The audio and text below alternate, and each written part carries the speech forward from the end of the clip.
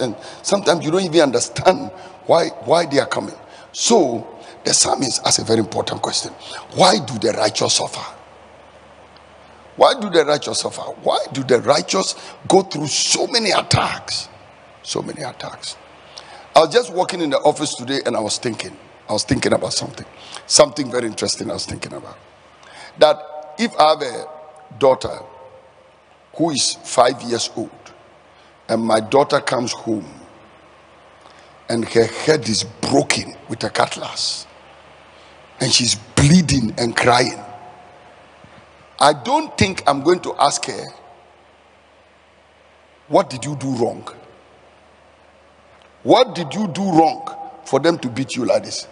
The first question I'm likely to ask is, who did this to you? And immediately, without knowing whether my daughter went and destroyed their diamonds, poured hot water on them, maybe my daughter even went and used a knife to stab them, I don't care. The important thing I know is who did this to you, because you don't deserve this. I'm going to attack the person. But I noticed that although, we are evil people and we are human beings with evil mind and wicked heart, we love our children so much that we don't even think, what did they do wrong to deserve this cutlass brutality on their head? All we want to know is who did this to you, so that we will go and attack the person. But when it comes to our relationship with God, we behave differently. As soon as you are a Christian, you go through crisis. The first thing the Christians are asking is, what did she do wrong? What did he do wrong? And you yourself, because of the sin mentality, you see, we have a sin mentality, an evil mind. As soon as you are going through something, the first thing you do is, Lord, forgive me my sins. Lord, forgive me my past sins, my present sins, and the sins I'm yet to commit. And Father, if I have done anything wrong that has brought this attack on me, Father, please forgive me. It's a very weak way of thinking. There's no righteousness in this way of thinking. And today I want to bring you to the place where you understand that way of thinking will make you, it will get you defeated in battle again and again and again. Because if the devil realizes that is the way you think, you will never win a battle. My Bible says that no weapon formed against you shall prosper, and every tongue that rises against you in judgment you shall condemn. And he said, this is the heritage of the servants of the Lord. And he adds, and their righteousness is of me. Their righteousness is of me. You have to come to the place where you believe in the righteousness of Jesus Christ more than the filthy rags you carry, which you call righteousness. So the devil hits a believer, the devil hits you, and the first thing you are thinking about is, what did I do wrong? You don't need to do anything wrong for the devil to attack you. Now, people don't attack you. The devil doesn't attack you. Principalities don't always attack you because of the wrongs you commit, but because of what you stand for and what you do. Satanic attacks are inevitable. They will come against you if you are doing the right thing. They will come against you if you are doing the right thing. Satan will attack you if you are standing in the right place. I mean, for example, there's no way I can be standing here pastoring the desert pastures and I'm not expecting attacks. Today I was talking to one of my nephews and he said, Daddy, people tell us, they say, when they go to the south, they are told, oh, when you enter Bogatanga, even in the night, the first thing you see is your church. The light in the place and everything. And then even daytime you are passing by is the same. I'll be very naive to think I'll be pastoring this church without attacks. And you that are a member of this church and you contribute to this church, even if it's your presence alone that you use to contribute to desert pastures, and those of you that do it online and follow with your prayer and follow with your worship and follow with your presence, there is no way you will do all these things without any attack. So the attacks don't come because of what you have done wrong. The attacks come because of what you are doing right. And I want to show you two magnets, just two magnets of satanic attacks. Number one is association. Number two is assignment. Association and assignment. Now you go back to the book of Revelation, the verse number 11, and the Bible said that I will give power unto my two witnesses, and they will prophesy 1,000, I beg your pardon, 203 score days, clothed in sackcloth. And the Bible said, these are the two olive trees and the two candlesticks standing before the God of the earth. These are the two olive trees standing before the God of the earth. Now look at the verse number 5. The verse number 5 says, and if any man will hurt them. So men will seek to hurt them because they are standing before the God of the whole earth. When you are standing before the God of the earth, you expect attacks. What you associate with will determine your attacks. And these two witnesses, their association with God made them enemies of the devil. Anybody that is standing with God, you are enemy of the devil. You will be attacked. Your association with God will bring you attacks.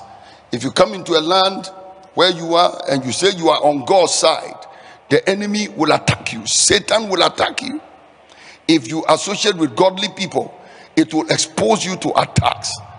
I want to break down. I know that when I talk about associating with God and you being attacked, you will understand it easily. I want to break it down and talk to you about association with a spouse. With a spouse. There is a certain kind of man you attack. You marry and you'll be attacked. I remember during the time mommy and I wanted to marry, we went through so many attacks. Then mommy's father had this friend who I think he was in the lodge or something. Mommy remembers the man. The man asked mommy, Nana, adia ukomu ubetumi, because adia ebano, can you handle it? And for a long time we kept asking, what did the man see? What did the man know? What was the man predicting that it was going to come? Now, there are people you marry and it's going to be battle. You will deal with things you never believed would happen to you. And sometimes you marry people who are under ancestral curse. At times you marry people that have got a mandate, an assignment that is a high calling, and you will be attacked. These days it's very interesting that many people, when they want to marry, they are thinking about the academic level of the person. They are thinking about the person's financial status. They are thinking about geographical advantage and so on and so forth. But I tell you people, when you marry good people, even good people, you will face attacks. There are some kind of women, if you go and marry them, you are practically snatching them out of the mouth of a lion, and the lions will attack you. The Bible said concerning David, he said that a lion and a bear came and took his sheep. And he said, I went after them. I smote them. I held them by the beard and smote them when they rose up to attack. So King David, or David the shepherd, went after the bear to snatch the animal from their mouth. And because of that, the bear and the lion turned around and they attacked David. Now, they are attacking David because David is associated with sheep. And the devil wants the sheep. Or the bear and the lion, they want the sheep. Whenever you are going to marry, start thinking about the battles. I'm fed up with these people marry and finish, and when the battle comes, they are like, it's very difficult to marry this man. It's very difficult to marry this woman. Listen to me. Associating with people is a battle. You fight their battles. You fight their battles. When I was going to marry, at that time, my father was an idol worshiper. He wasn't born again at that time. I took mommy to the village.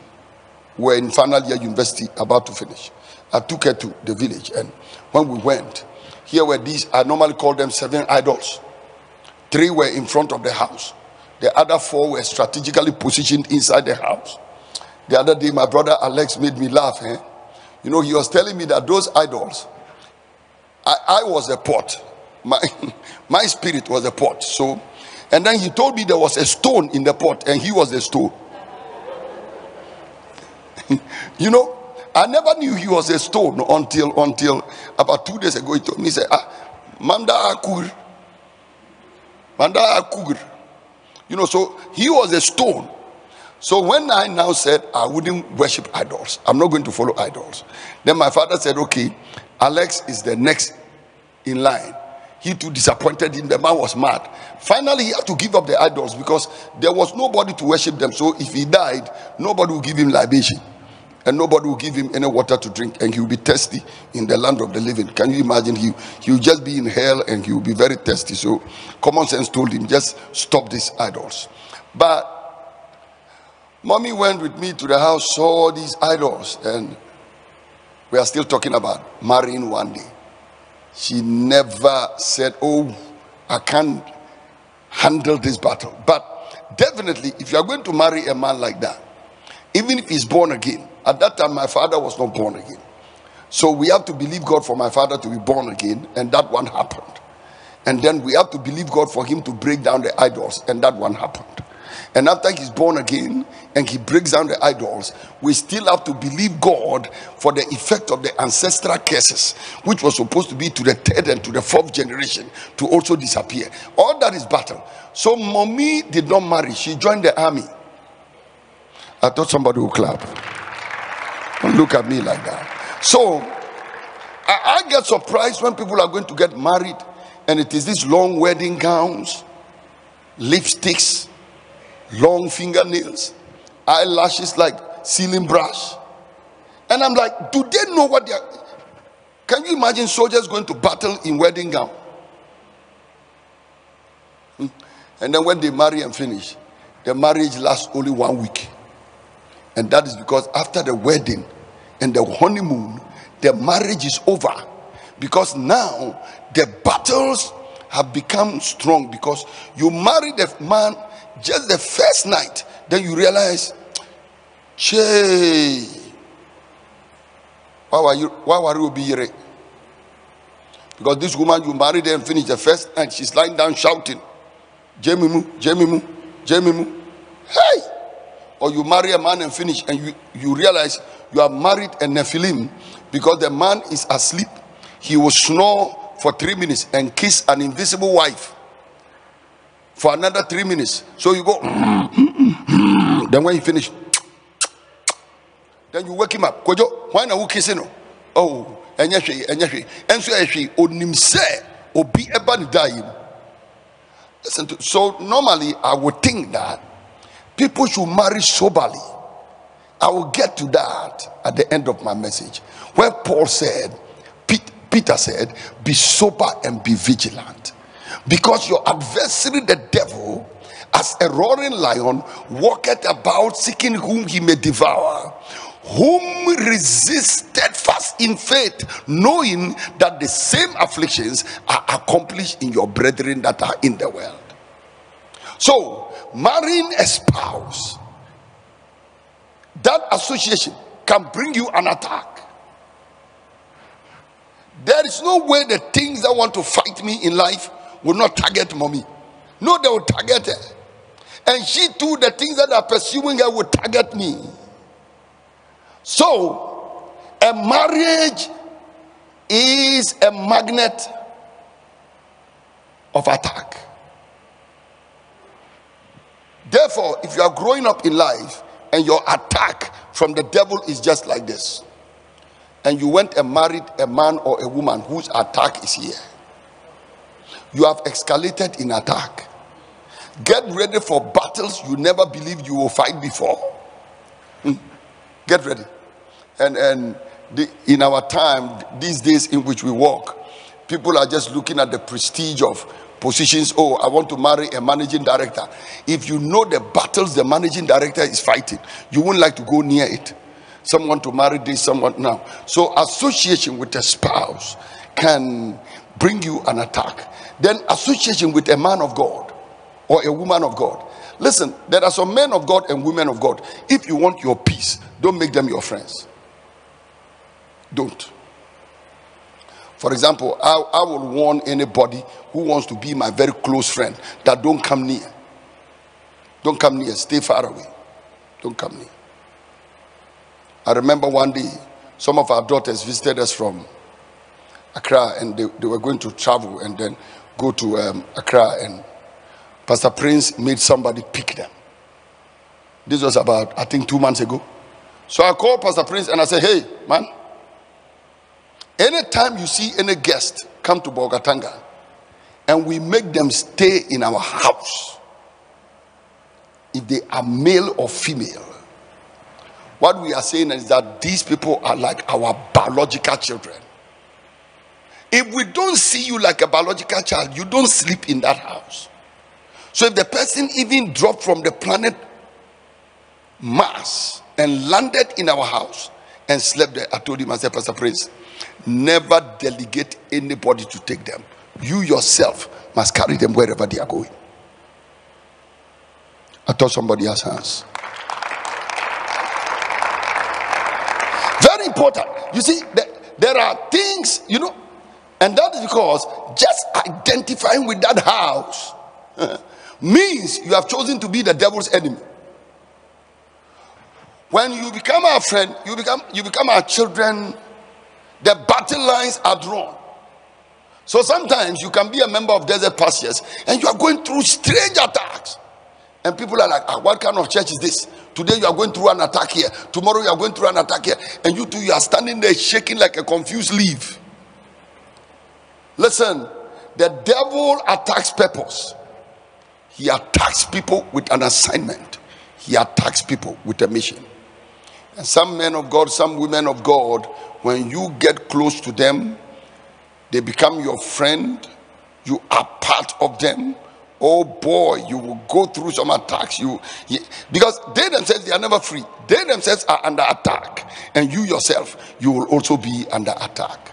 Then a parent, association with a certain parent can bring you attacks. No, when you call some people your father or your mother, like if they ask you what is your name, and you say that my name is maybe Philip Rollins. The name Rollins is a warfare name. If you want to joke in life, don't call yourself Philip Rollins. Call yourself Philip Opia.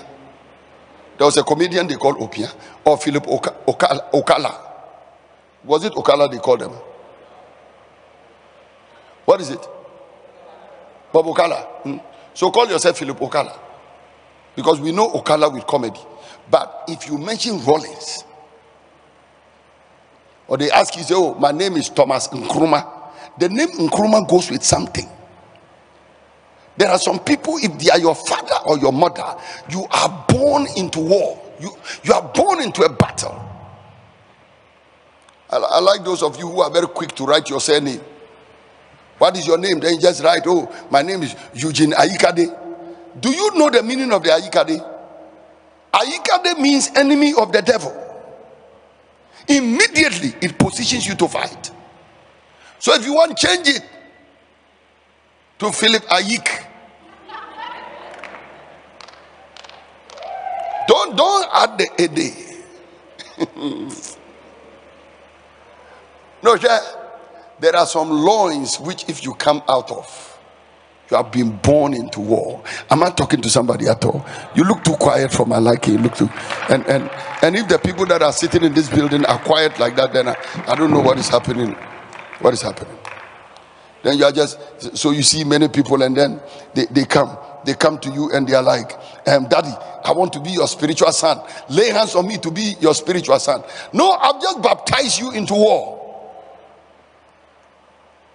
I've just baptized you into war. My whole life is battle. Corona period, March, I came home. I crossed this our church boundary here only once to go to EAM World Headquarters. Only one day in nearly a year. I have not gone beyond here.